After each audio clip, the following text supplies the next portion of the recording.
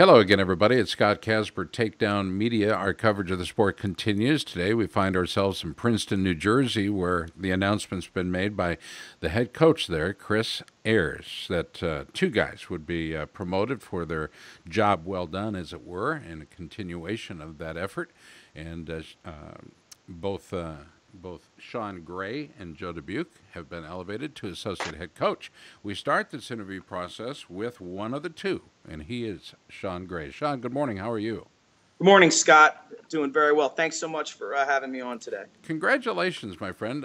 It's been a while since you've been an associate head coach, as you left Boston as the associate head coach there with Carl Adams. You headed to Princeton with an idea of helping put Princeton back on the map, and boy, what a season you had just last year. Talk and reflect a little bit about last year and some of the high points. Yeah, for sure. So, we put good detailed training plans in place, and obviously our recruiting's been outstanding. I think it's been 5 consecutive top 25 recruiting classes. So we've been steadily building there and getting a lot better there, and bringing in just super talented wrestlers who are, obviously brilliant student athletes. And each year we try to tweak the training plan just to keep trying to keep things fresh, but make things better and better. And where we were pretty young early on, we had just a great group of seasoned veterans. The senior class with Brett Harner, Ray O'Donnell, and Jordan Laster. They were kind of the trailblazers of the program, and really kind of set the mentality and changed the culture of the program. Like, hey, we could be one of the best programs in the country. So with the good recruiting classes that we've had and excellent leadership from those guys, and working diligently on that training plan, I think things really came together. What I saw with the team at the end of the year was that we had been in big time matches before. We were confident. We acted like we had been there before.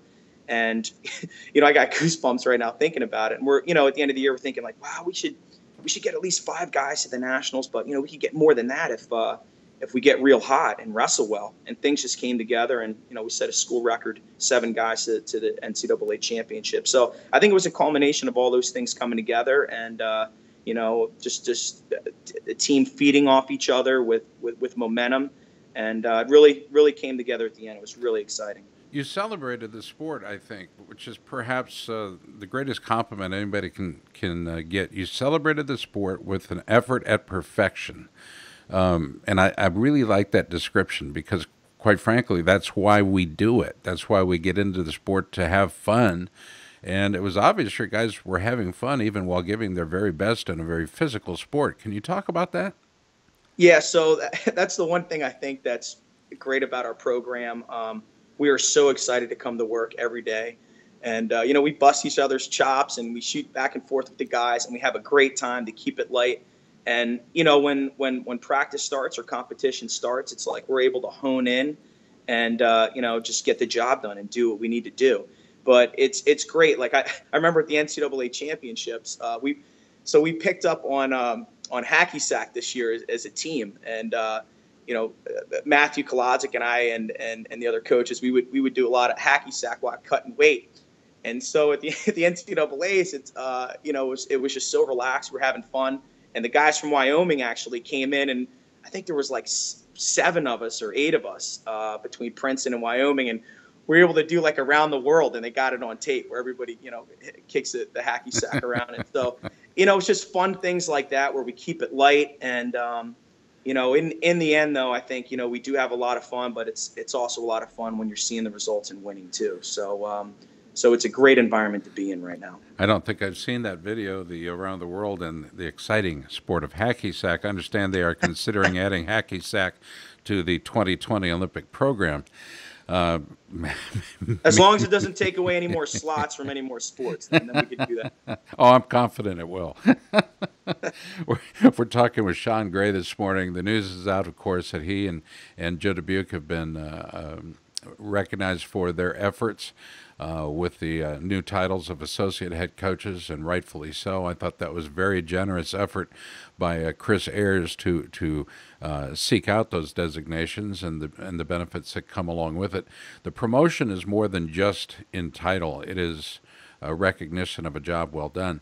Let's talk about one guy you mentioned. You brought him up first, Matthew Kolodzik. I really enjoyed, first of all, talking to him, but I really enjoyed watching him wrestle. What makes Matthew Kolodzik special in your eyes? I've never seen anyone more obsessed with his goals. Where, I mean, he is a student of the sport. He's always looking to innovate, reinvigorate different situations on the mat. And I mean, there's times where he'll come in from like, we joke, he'll come in for like a couple hours with like some tape of like, it would be like the Bulgarian county finals circa 1986, and sit there and watch it, in the office, and want to come out and try situations, and but it's how he conducts his business and his life. He's very serious about what he wants to accomplish. His work ethic is outstanding, and he's been an incredible example of what it takes to get it all done in the classroom. He's in engineering, which is one of the toughest majors here at Princeton, at the #1 university, in the country. And, he's doing well there. And obviously he's doing extremely well on the mat. And, I think he has worldly aspirations too. I think his goal is to be an Olympic champ. So these are all little stepping stones along the way. And he holds himself, he holds himself in the highest regard. And, as far as what he needs to do, and he's just very focused and serious, and he's an exciting individual to be around, and he's been great for our program.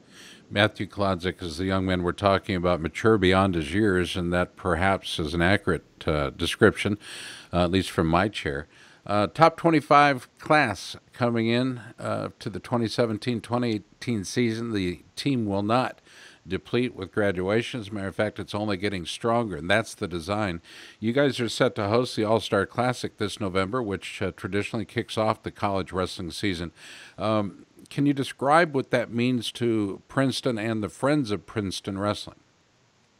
Yeah, I mean, it's in my mind, I mean, it's the the singular most prestigious event, early in the season. I mean, you're selected to wrestle there. I was fortunate enough to wrestle in that event twice, and it's just a special thing to be around and be a part of. And the fact that we get to host it in Jadwin, which is the most historical wrestling venue in the state of New Jersey. There's a lot of history here. In fact, me growing up just 10 minutes north of here in Flemington, my earliest memories are coming down to watch the Easterns at Princeton and college matches, and the NCAAs were held here twice. We've hosted the conference here, twice in the last 6 years. So there's a lot of history in that gym, and to bring this prestigious event there is really exciting. There's a tremendous buzz in our building, in our community, and our WIBN network. And people are really rallying behind this thing, because I can tell you that one thing about how we kind of conduct our business with the program and different events that we put on, and the support we get from Princeton, we want to make it the absolute best we possibly can. And I'm just gonna say, like, it's gonna be exciting. There's a lot of really neat things going on with it, without giving too much away. But this is definitely an event that you do not want to miss. And if travel around the country to get here, because it's going to be an absolutely spectacular event. We're really excited about it. Where will people fly into for that event? So the nice thing about our location is, we're an hour from Newark and New York City area, and we're about 45 minutes from Philly. So to get in here, it's pretty easy. I mean, Newark, you can fly in and hop on the train. It'll drop you off right on the Princeton campus, and from Philadelphia, it's about a 45-minute drive. So it's real easy to get in and get out of, if you're traveling from far. I love it. Of course, if you look back prior to your arrival, I think, or prior to Chris's arrival anyway, 10 years prior, there was not a single wrestling event in the venue.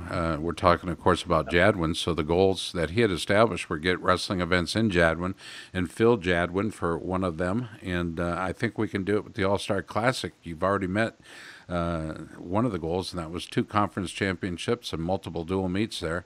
Jadwin is the ultimate goal for wrestling, and it's a featured venue. So I think that's outstanding, outstanding. I want to congratulate you, Sean. You've conducted yourself in our sport in such a way where others can look to you as an example. Congratulations to you, to your family, and most of all to the Princeton wrestling community. Obviously, they've wrapped their loving arms around you guys, and you and Joe Dubuque have responded in such a way that, well, you're an associate head coach. Congratulations.